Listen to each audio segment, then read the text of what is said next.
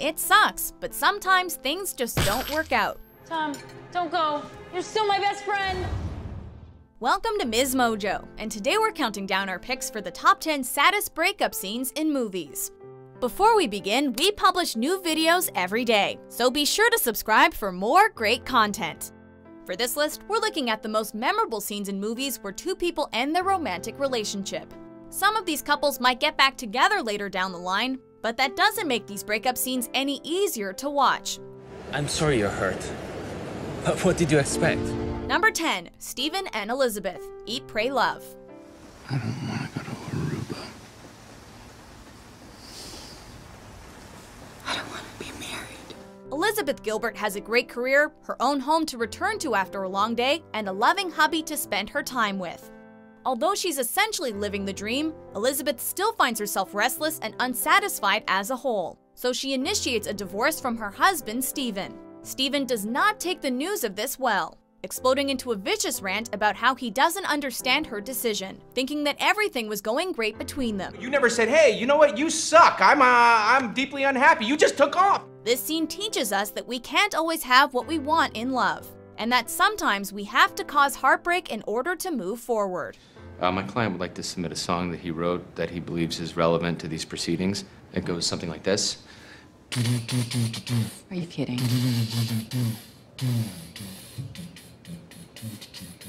Quitter! Number 9, Jacob and Anna, Like Crazy.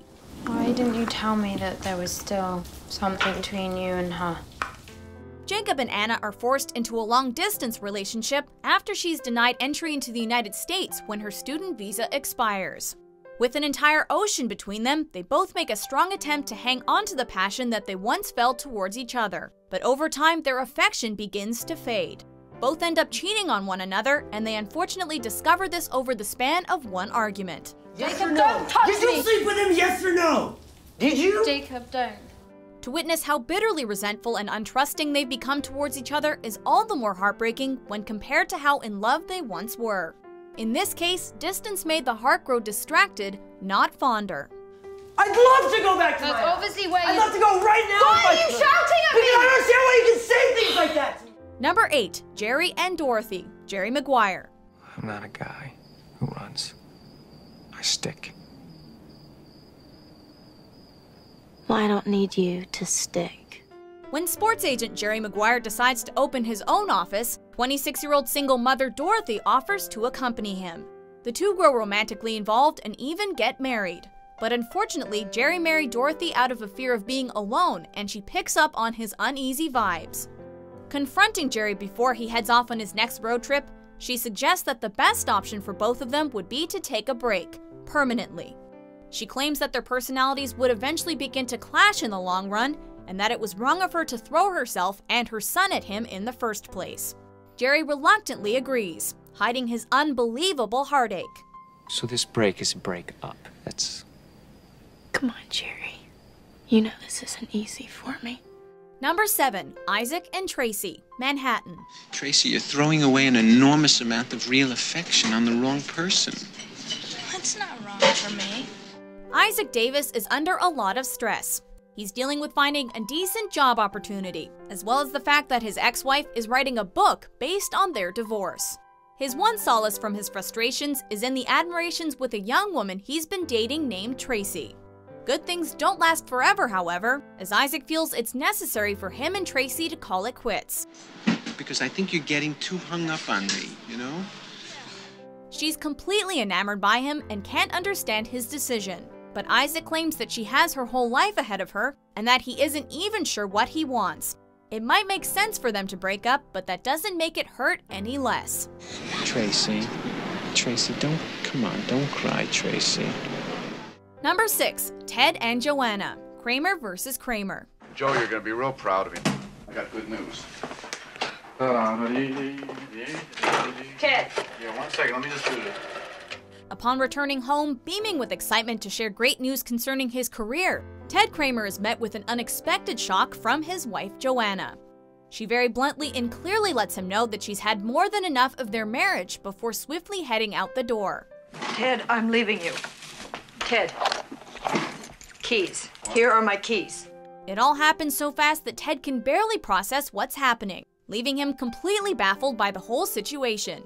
All he can do is desperately plead with her not to leave. Come on, just tell me what I did. That's all. Just tell me what I did that's so terrible. It's not Then you. what is it? It's me. It's my fault.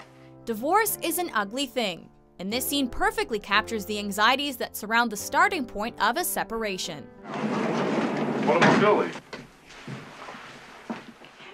Number 5, Will and Skylar, Good Will Hunting. If you don't love me, you should just tell me because it's saying I such a... don't love you. Good Will Hunting is an emotional roller coaster all the way through. But the breakup between Will and Skylar brings the waterworks like nothing else in the film. After Skylar confronts Will about why he's so reserved when it comes to his personal life, as well as why he's unwilling to follow his dreams, things get heated very fast. You live in this safe little world where no one challenges you and you're scared shitless to do anything else because Don't that tell might me mean about you my have to world. Don't change. tell me about my world. Will lashes out at her for probing too deep into his affairs, revealing to her details about his troubled past that he wanted to keep hidden. No, you don't want to hear that. You don't want to hear that I got fucking cigarettes put out of me when I was a little kid. By the time the screaming settles down, Skylar is left completely devastated when Will storms out of the room, telling her that he doesn't love her.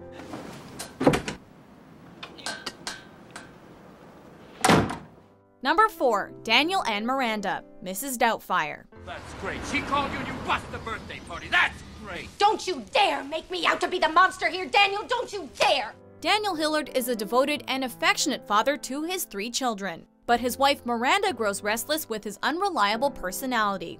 One day, Daniel decides it would be a great idea to quit his job and throw a birthday party for their son Chris. Since this was against Miranda's wishes, things take a turn for the worse and a wicked argument begins. Even when I try to do something fun, you have to do it 10 times bigger. The scene really punches us in the gut when Daniel exclaims that they can still work it out because they still love each other. Miranda just turns to him and stares without uttering a word. It's the empty look in her eyes that signals to us that it truly is over. Come on, man. We love each other.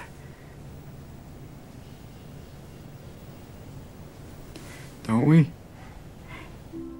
Number 3, Ennis and Jack, Brokeback Mountain. Well, it's likely November before I can come out here again. The other relationships on this list came to an end based on a decision made by the couple themselves. But poor Jack and Ennis did not have the luxury of choice. The 2 men bonded at a very deep level over the course of the film, sharing extremely intimate feelings for one another. We could have had a good life together. Real good life. Had us a place of our own. But you didn't want it, Ennis. The love they share is sadly a forbidden one, as homosexuality wasn't as widely acceptable during the time frame in which the movie takes place as it is today. I wish I knew how to quit you. Hiding their relationship from the world proves to be too much, and they decide to go their separate ways. But the breakup process proves to be incredibly difficult for both men to go through with. I feel awful bad about Jack. Number 2, Noah and Allie, The Notebook. Are you breaking up with me? This one hurts to watch. When Allie reveals to Noah that she wants to go away to study in the city, Noah is immediately heartbroken at the notion of her leaving. He sees nothing for himself in a city environment, and so, due to a serious difference in opinion, an argument begins. You're going away. You're leaving. Neither Noah nor Allie can deal with the reality of the situation, as the heartbreak they both feel degenerates into a fit of yelling, shoving, and slapping. They say there is a fine line between love and hate, and Noah and Allie tiptoe dangerously close to that line in this sequence. Don't touch me! I hate you! I hate you! Before we reveal our top pick, here are a few honorable mentions. What brings me to Positano? Marcello, facciamo tardi. Un momento, tesoro. Arrivo subito.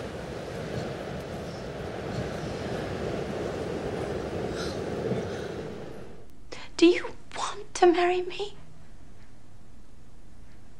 Look, You see, you can never muster the strength to fight for me.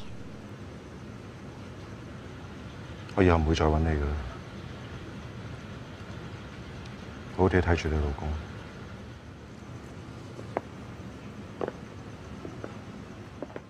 Number 1, Dean and Cindy, Lou Valentine. You can't be back here. Yeah, it's okay. You're okay.